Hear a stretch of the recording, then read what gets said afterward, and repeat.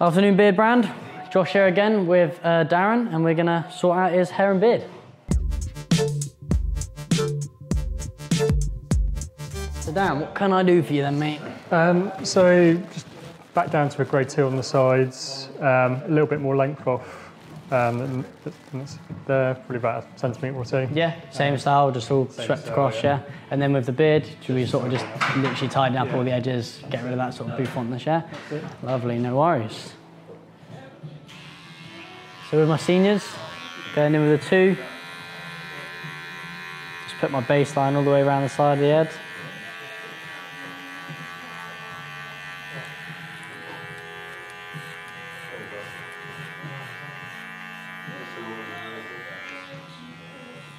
Follow me, mate.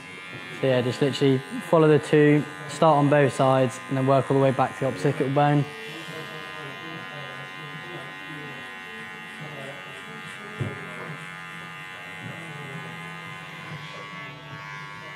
So now with my 1 guard, just gonna go in just on the base of the neck, just to fade it out.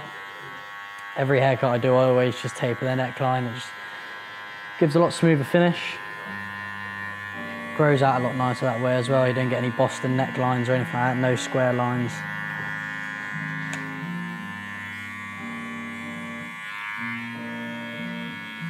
And some hair grows up, so I always flip the clip around and just feather it down. And I just go for 1.5 on the lever, and just with the wrist, just flick it up. And then just to soften up that 1/2 to a 2, just go in straight with the clipper and just flick the teeth. This just softens up that line, it doesn't take too much bulk out.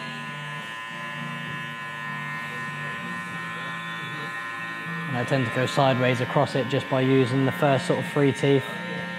And just flicking it along the line.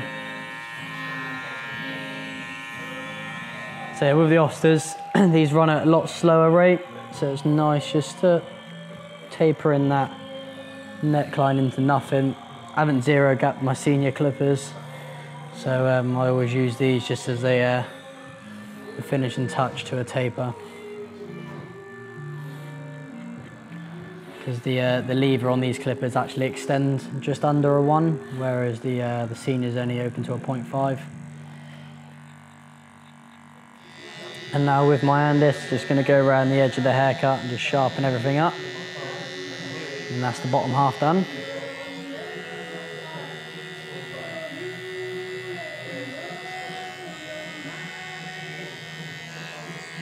I'm going to be careful not to take it too high around people's ears, so just by combing the hair down, gives you all the loose ends. So you want it to have more of a softer feel.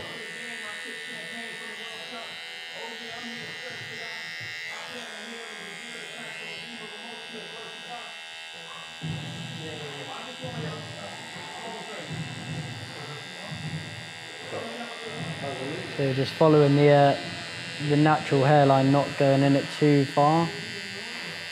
Just taking off those edges just to tidy it up.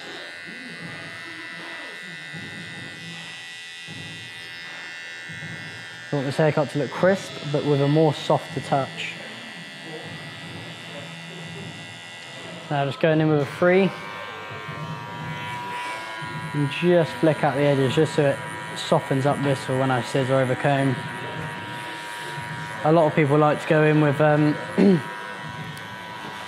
clippers and take the weight out by doing clipper over comb, but I've always found, personally, I prefer the scissor over comb because it gives it a lot more softer feel, and that's obviously the aim of this haircut, not to make it look too square.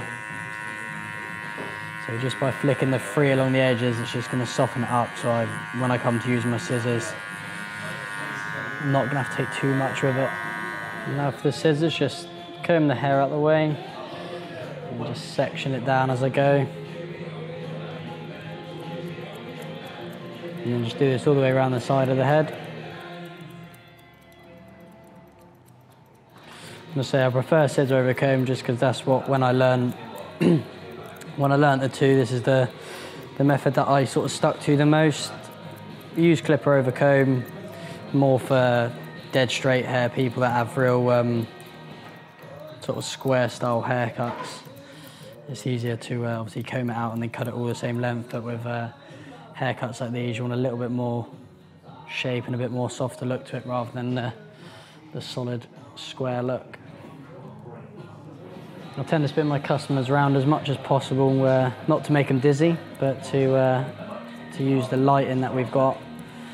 Some sides are easier to see than others depending on the colour of the hair. Shop's looking really cool though. Yeah, we're keeping the same sort of style, but like we say, the same but different.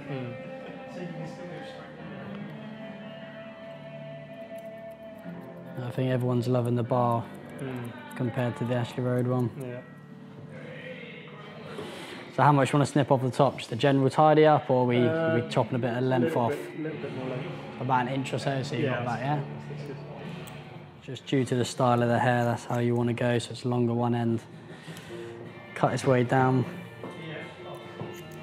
Ooh. You seen him mount the table before? I haven't seen this, is the first.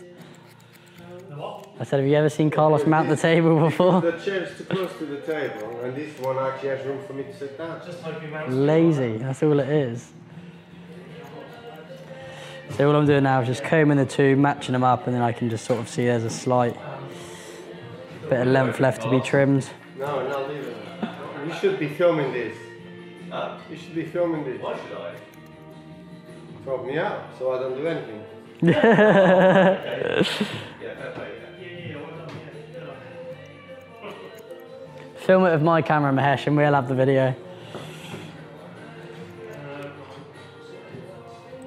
Do a behind the scenes. Now just flicking through the edges. Just to feather this out.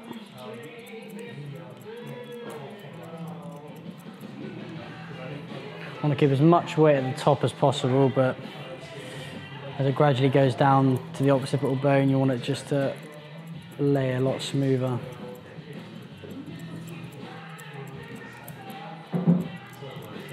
Just follow this all the way around the head. I'm not actually taking too much off. I'm not combing it and then going in. I'm literally just flicking through the edges. Not going to style it too much just yet, but just to get it into the shape so that we can do the beard, and then we'll put up the both.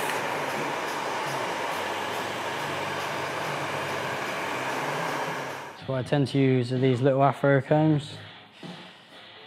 It just picks out all the knotty hair from inside the beard rather than using your standard comb, which will only comb about an inch or so on the outskirts of it. You want to use one of these which goes all the way down. Go along the face, underneath the chin. You know, just de-knots everything, really. What an afro comb's designed for. It works wonders on beards. So what we're going to do is literally just trim all these loose hairs off the side, give it a bit more shape again.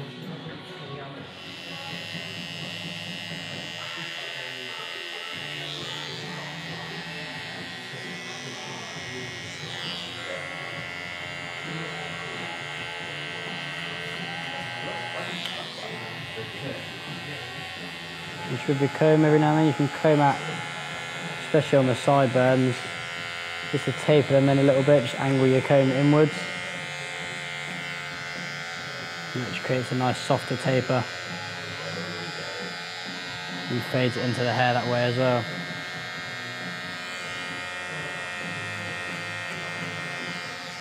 So all we're pretty much doing is just flicking through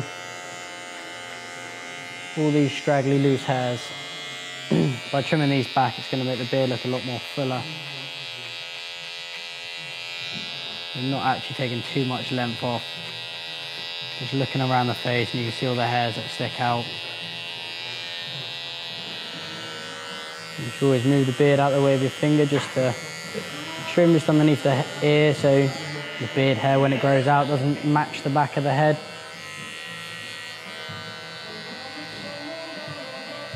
Pretty much just about putting that shape back in.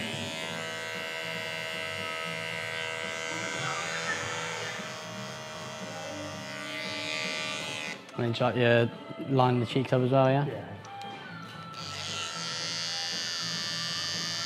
And especially with this, not to push it too far.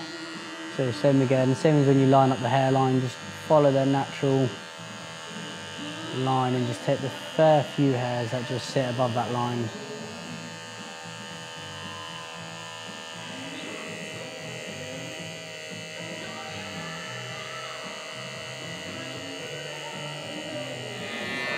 And then just using the foils, which just cleans up the cheek line.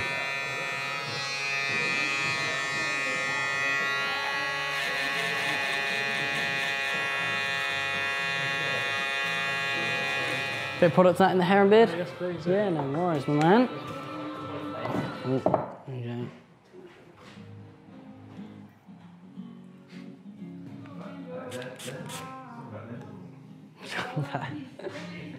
Smoke and mirrors.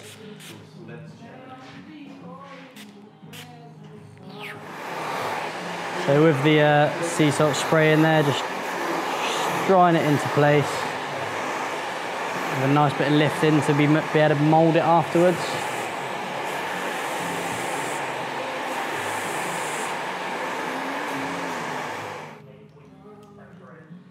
I just spent hours combing people's hair, making sure it's perfect, but gotta give up at some point.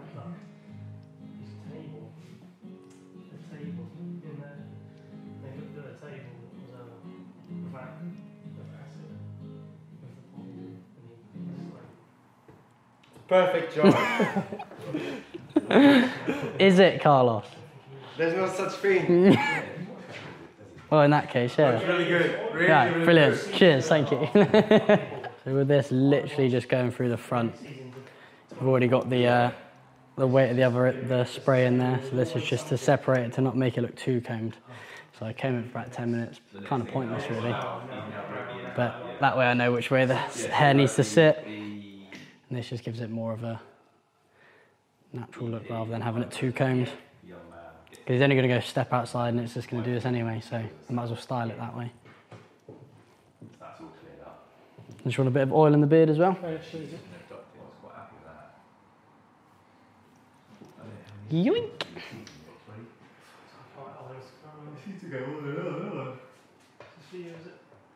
A few dashes into the hand.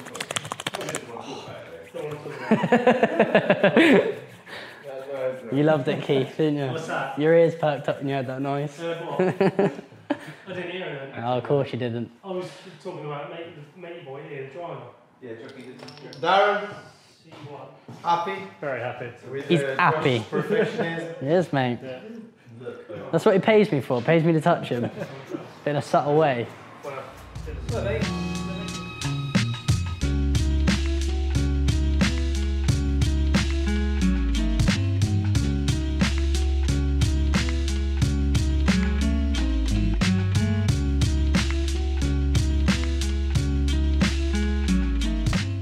Thanks for watching this video. Beardbrand has launched a private community called The Alliance. It's for men who are looking to invest in themselves and who are looking to keep on growing. Click the link over there and come join us, or stick around and watch some more awesome videos.